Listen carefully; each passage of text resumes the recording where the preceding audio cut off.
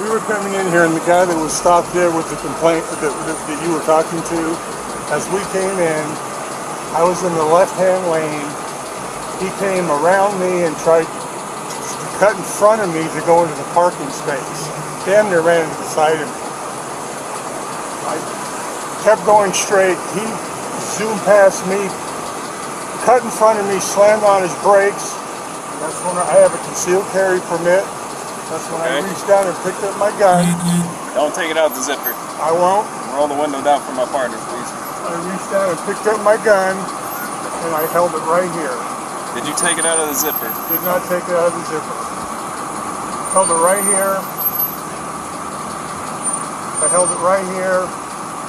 He ended up going the same way I did, went up on the hill, up on the upper level parking, which is where I came, and once again he stopped me as I passed by him.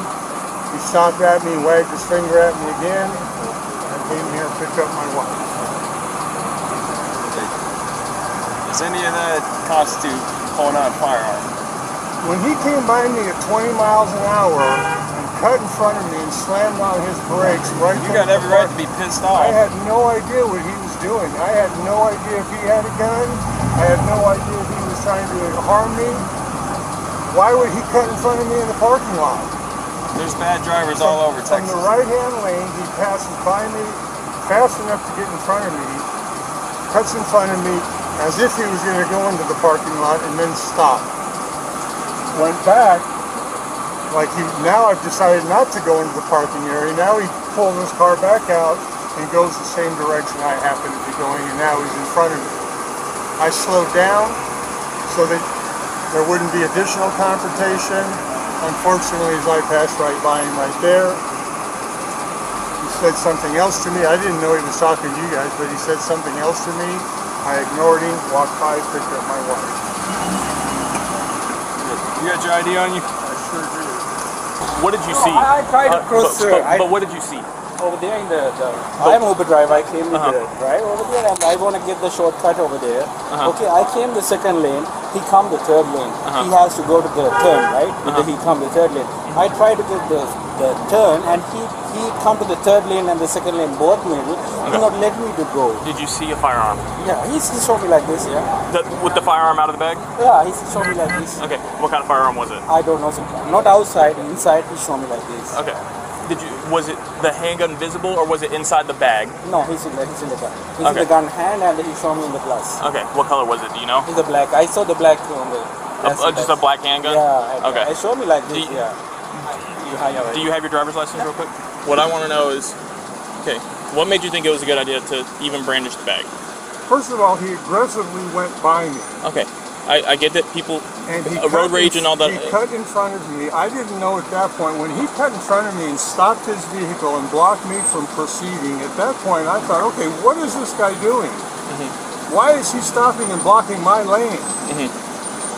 He could have done two things, kept going straight or gone into the parking lot. Why did he stop in my lane at a 45 degree perpendicular? He was partly in the right lane, partly in my lane. I couldn't advance any further. Did you already give my partner your ID? You don't need to reach for it. No, I said I just picked up my bag at that time and held it right here. Okay. Did you ever take the firearm out of the bag? Did not take it out of the bag. I know better than to do that. I've got to carry concealed weapon, and he has that as well. What kind of firearm is it? It's a 9mm. What kind? I don't know. I think it's a Ruger. My dad passed away, and it's his gun. I think it's a Ruger. A Ruger? Thing. Okay. But do you see how even brandishing the bag is not the best of ideas? I can see that now because I'm talking to you, and that's not what I wanted to be doing tonight. But can you see, especially in this day and age, 44, we're good. With violence all over this country, can you see from my perspective how when a car just pulls in front of me and stops and impedes my progress, what am I supposed to... But if you brandish a firearm... What list of things am I supposed to start... Sir, we're a little busy, okay? I'm sorry. What am I supposed to do when that happens? What's the first thing that I should be thinking? Well, am I in danger? Okay, in your instance... Is he going to invite me to a tea party? If I were you, okay, yes, sir. Because I've been concerned because of road rage and all that other stuff. Exactly. What I would do is I'd lock my door, And if you have the firearm, I'm not going to brandish it. I'm not going to show anybody. I might have my hand on it in case or something like that, but I'm not going to sit here and threaten somebody with it or show them. Threaten him, I held it up. Okay, but with you showing him even the bag, which everybody knows what's in that kind of bag, that could be considered as a threat. Well, stopping your car and blocking me in the middle of my lane could be considered a threat as well. And that, my question to you is, at what point do I determine that my life is in danger? Okay. At what point do I start taking steps to protect myself when a man pulls his car in front of me and stops it at a 45-degree angle, impeding my traffic and breaking the driving laws? Okay. Can I see your firearm? Don't take it out of the bag. Just hand me the bag. It's unzipped. Okay. I always drive with it unzipped so I can reach for it if I need to. Okay. I'm gonna put it right here, okay? You care if I take it and unload it real quick? No, go right ahead. I'm gonna take it back to my car just so it's not here in front of everybody, okay? Why are you doing that? Because I'm gonna run your firearm, make sure it's not stolen, but I don't wanna unload it in front of everybody over here, okay? So what he's saying is that he got in this road rage incident with this Uber driver. Uber driver like cut him off or something like that, parked, and he said that this driver said that he just brandished the bag, not the firearm or anything like that. The Uber driver saying that he brandished the firearm. But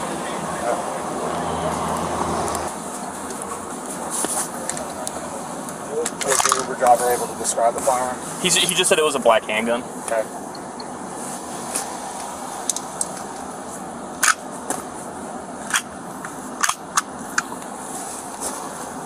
Because I asked him if it was in the bag or... Okay.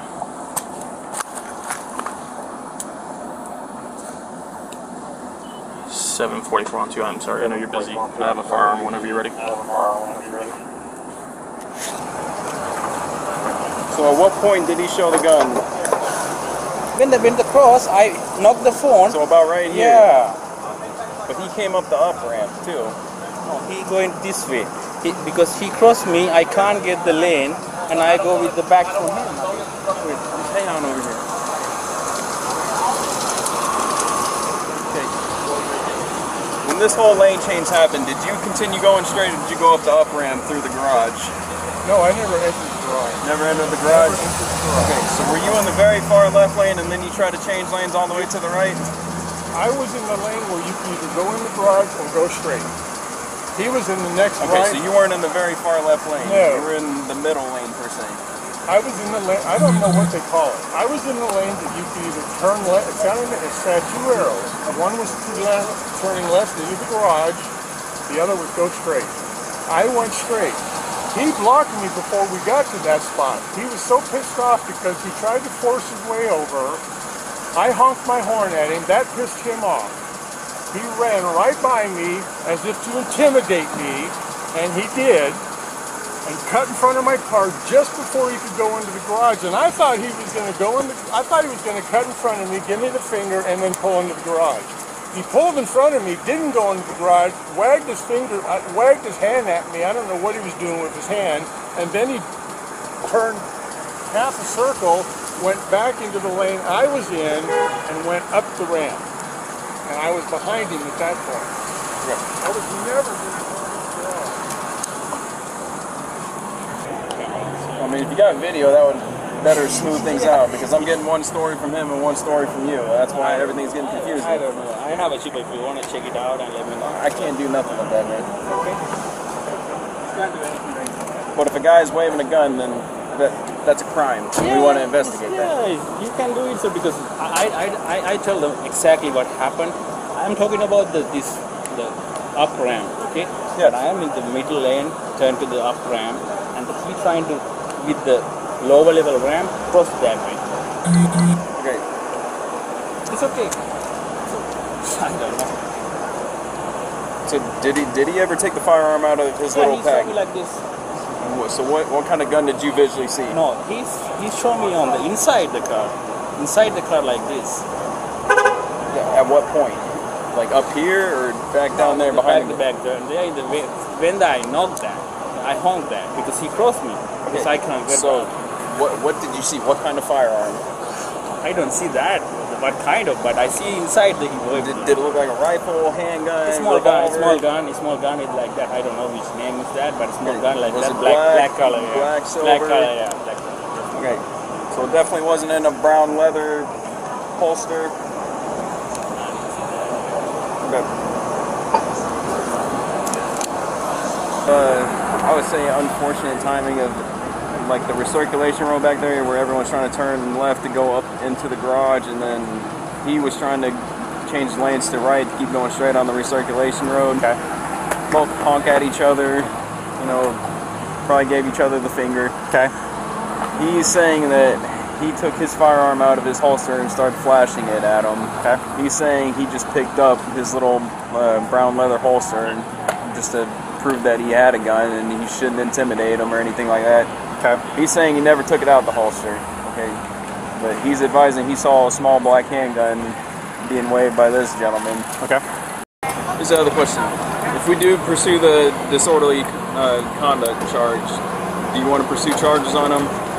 I don't know. I just inform you because we are working every time over there, right?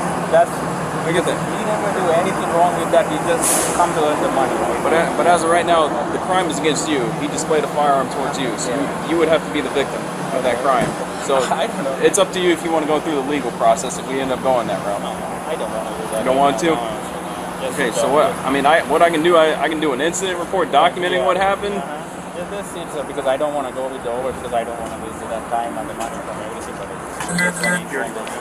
Hey, well, with all this day of crazies out in the world, I can't believe that there's even a question that I had the right to feel threatened.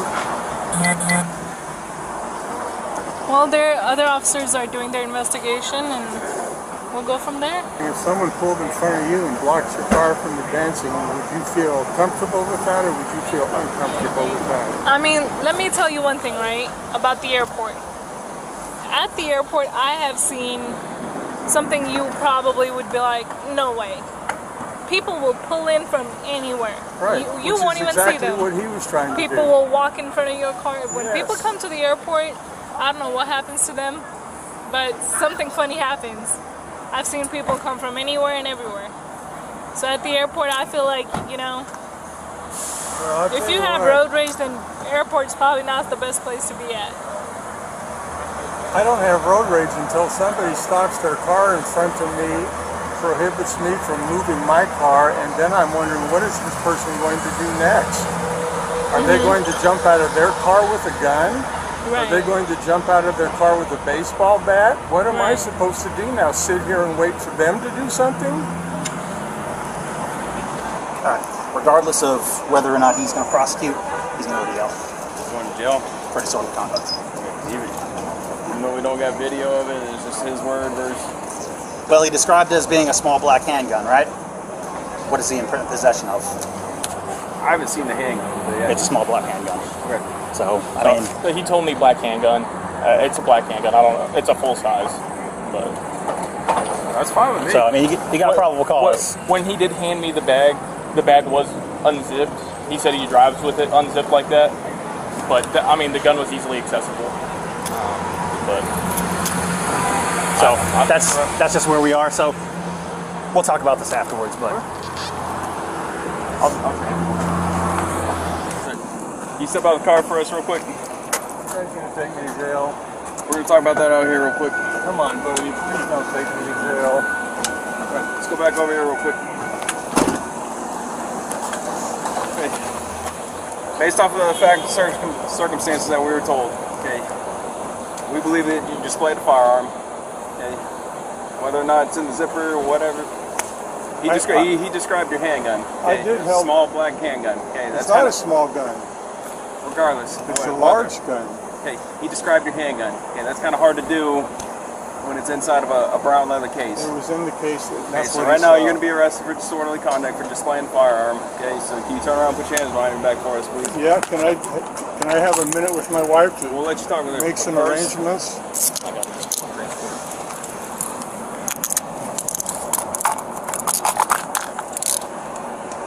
I can't believe you guys are doing this. I didn't show him my firearm. I didn't. We don't know the facts and circumstances that were presented to us. I don't understand how you're taking his word against mine. We're going to search you and we're going to go in the back of the car after everything right here for me? Can I have a word with my I'm wife? gonna let you talk with her in here in a second, but I gotta search you first, okay? I don't have any pockets or anything. Okay. I have to, okay. I got you. This is unbelievable. Sir, real quick, This are you is okay such- with your wife driving your truck home? I am okay with that. This is such an injustice. I did not show that guy my gun. Is there a law that says I can't show him the bag? Right now, he can't described hold- your firearm. Okay. Yeah, but how hard is that to say it was a black pistol? I mean, if I said it was a black pistol, how many people in the country have black pistols? A lot of people with tan, silver. Yeah, but there's a lot with black too. I mean, is that... Can we step in the car real Yes, quick? sir. Yes, sir. I don't want to complicate this. I'm really having a hard time because my shoulder has been operated on, and I can't see how I'm supposed to do this. There's a lot. Okay, underneath the straps. Yes, sir. Oh, I don't know if I can do this. My shoulder's killing me with these handcuffs on. Just had rotator cuff surgery. Oh man. Oh man. Oh, I'm not trying to be He's not difficult. trying to be a. I'm not trying to be difficult. Who's the supervisor? I am. Can you tell me just how on just a guy saying it was a black gun I'm being arrested? So Let me ask you this. go ahead. The aggression that he displayed on me with his vehicle by pulling in front of the only lane that I was in, that act of aggression, what am I supposed to do with that? Okay. That's failed to maintain a single lane or not yielding the right of way. That's a traffic offense at this point. Okay? So I mean, if But it's, I understand in retrospect it's a traffic offense, but I'm asking you, when a man zooms past me and intentionally blocks my lane, what am I supposed to think might happen next? How did I know he wasn't going to jump out of the car with his gun? well, did he jump out of the car? No, he didn't. But you're dealing with retro. I'm asking about in the moment. Right. Did you believe that he had a gun on him? I believed he aggressed on me because he passed me, and I think the speed limit up that ramp is 15 miles an hour. He came all the way around me from behind me, cut in front of me, slammed on his brakes, stopped me from progressing, and that's when I lifted up my gun case and showed it to him. Okay. And then he went back into the same lane that he was blocking me from and went up the ramp. Okay. How is that? What am I supposed to do with that? And I'm not talking, look at it retrospectively. Right. No, I understand. Try to put yourself in the moment. Right. And I've been in that moment myself as well, and I'm an LTC holder. And like I said, at that point, all you got is basically just a traffic offense, and you got to just let it go.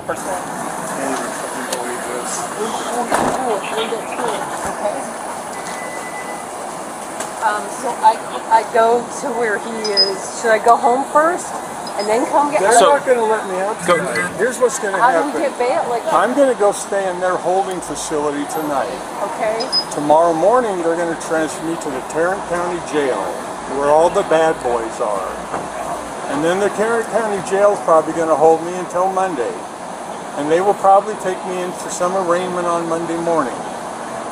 That's my guess.